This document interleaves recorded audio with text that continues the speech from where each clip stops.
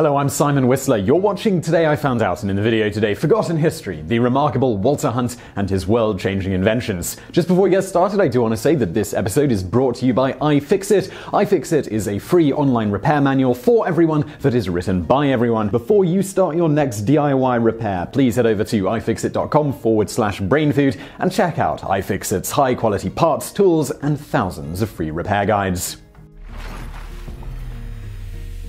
Walter Hunt is a man who is simultaneously considered to have possessed one of the finest inventive minds in all of American history, while also being an individual almost no one has heard of. This is despite the fact that it's almost guaranteed that one of his inventions, the safety pin, is probably lying somewhere in your home right now. This is something that he sold the patent for a few $100s, reportedly because he needed the money to pay off a $15 debt. This was a theme throughout his life, inventing various items that otherwise should have made him extremely wealthy and famous, but which never did because of his proclivity to sell his patents immediately and move on to his next great invention. Because we'd be here all day if we discussed at any level of detail everything Hunt patented during his lifetime, instead we'll give you a small smattering of examples so you can get an idea of just how prolific an inventor he was. Along with the safety pin and the first commercially viable lock-stitch sewing machine, Hunt invented and patented a more efficient oil lamp, an attachment to boats that allowed them to break through ice, various improvements on bullet and casing designs, a rope-making machine, a machine that made nails, an improved fountain pen, a portable knife sharpener, an innovative saw, a coal-heated convection oven, an early version of the repeating rifle, and, most incredibly of all, a device that allowed the user to walk on the ceiling, dubbed the Antipodian apparatus, which he sold to a circus. While some of these inventions are antiquated and seldom used today, others were pretty revolutionary, in particular the repeating rifle, which Hunt dubbed the volitional repeating rifle. He sold it to an American businessman, George Arrowsmith, who then sold it to the founders of Smith & Wesson, that's Benjamin Tyler Henry, Horace Smith, and Daniel B. Wesson. The design of Hunt's rifle was studied by and improved upon by the trio, eventually serving as the basis for the Henry repeating rifle, famed for its widespread use in the American Civil War. This latter rifle, in turn, was the basis for the more famous Winchester repeater, arguably one of the most famous guns of all time. Hunt saw little recognition for his contributions to the weapon and never received any royalties or payments beyond the relatively paltry sum given to him for the original patent, which was basically the story of Hunt's life. Born in 1796 on a small farm in Lewis County, New York, Hunt's beginnings were humble and his education was surprisingly lacking for a man who'd later be renowned for his mechanical mind.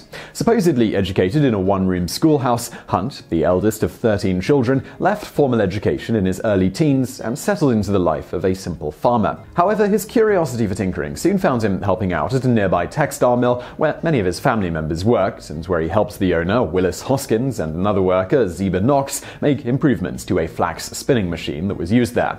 Despite helping the pair improve the machine, the young Hunt was left off the patent. However, soon after this, Hunt went and invented an even better flax spinning machine and patented that in 1826. Hunt then endeavored to manufacture and sell his machine to secure a better life for himself and his young family. We should note here that he married his childhood sweetheart in his teens, and eventually the pair had 4 children. Towards this end, Hunt traveled to New York and attempted to find investors to back production, but became increasingly frustrated when nobody would give him the time of day. It's presumed Hunt's small-town upbringing and lack of formal education made it difficult for him to assure banks and investors that he could be trusted with their money.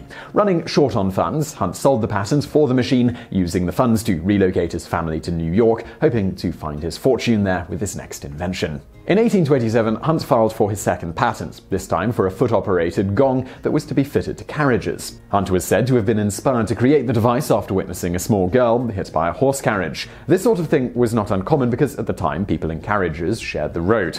To help get around the problem, many carriages had air horns installed. However, to sound the horn, it required the driver to have one hand free to operate it. This was occasionally a problem if both hands were needed to drive the horses. A foot pedal-operated gong neatly solved the issue. Again, despite the appeal and necessity of his invention being immediately obvious, Hunt similarly had trouble securing an investor to fund manufacturing of the device, and so he sold the patent and moved on to his next invention.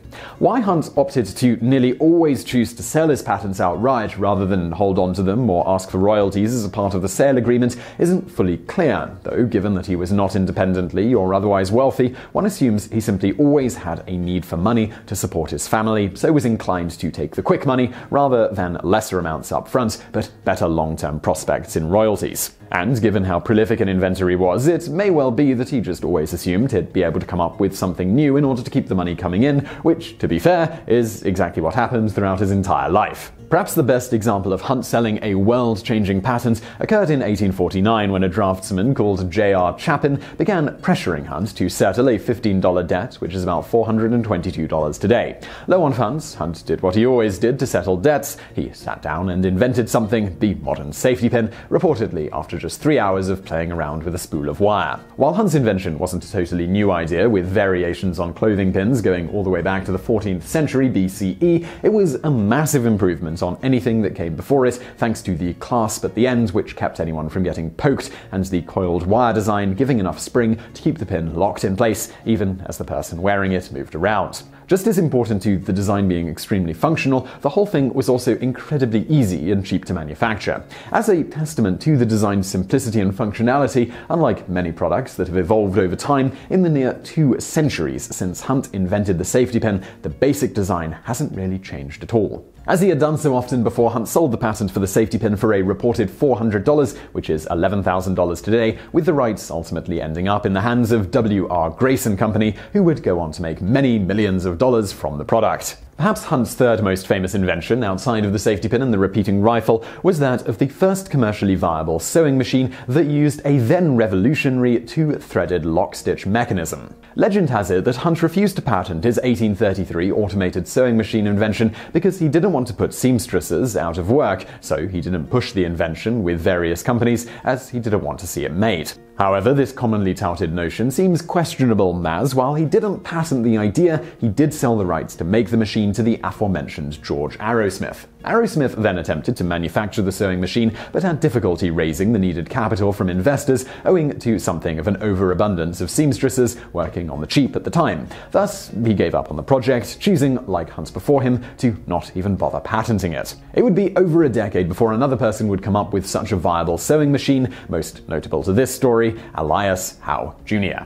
Howe seemingly independently invented and patented his own lock-stitch sewing machine that pretty much worked exactly like Hunt's. Soon after, various companies, most notably Singer Sewing Machines, started copying and selling Howe's design, at which point Howe began suing them. During the course of litigation, Hunt's previous invention was brought to light, with the companies then arguing that Howe's patent was invalid because Hunt had long before invented more or less the same machine which used the innovative lock-stitch. And as Hunt hadn't patented his design, they felt they were free to copy it. It was at this point that Hunt got himself into the game and decided to see if he could retroactively get a patent or otherwise force said companies to pay him for use of his design. At the same time, he began work once again on the sewing machine, coming up with an improved design that solved the then common jamming problem via automatically feeding the cloth in at an even rate and then patenting that improvement. True to form, he swiftly sold the rights to that patent after receiving it. While the patent office did refuse to give Hunt a retroactive patent for the original design, they did acknowledge that he invented the device, but that Howe's patent was still valid, owing to Howe having applied for a patent first. Nevertheless, in 1858, Singer Sewing Machines, which is still around today, settled with Hunt out of court, agreeing to pay him $50,000, which is about $1.4 million today, for their copying his original design and subsequently making a fortune from it. And so it was that the Hunt family finally made a small fortune off of one of his inventions, right?